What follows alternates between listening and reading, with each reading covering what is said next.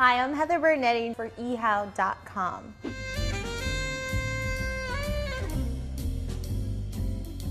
I want to talk a little bit about chocolate-covered pretzels. It's probably one of the most versatile things you can possibly do. You can coat them in white chocolate, dark chocolate, milk chocolate, and put any type of topping on them. I'm going to show you a little trick that I have here. I have some melted white chocolate in my bowl. And the one thing about dipping anything in chocolate is it can get quite messy. So what I do is I use a fork. Let's remove it from our heat. Place the pretzel on the fork and submerge it into the chocolate like so. Now while it's still wet, I have an array of different sprinkles here.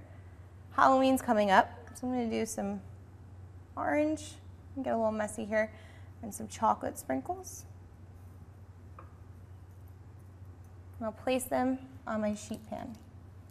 You're just basically using the chocolate like glue. We dip another one into our sprinkles.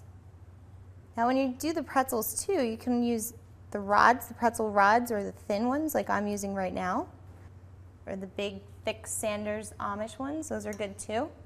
And the fun thing is, these always look good on a table for the holidays.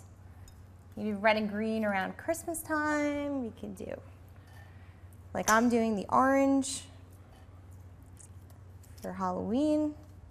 So when these are done, we're going to pop these in the refrigerator just until they're set. And we have an awesome snack. So here we have it, guys. Our pretzels are all set. I just took them out of the refrigerator. Don't they look fun? I'm Heather Bernetti. Catch me again next time on ehow.com.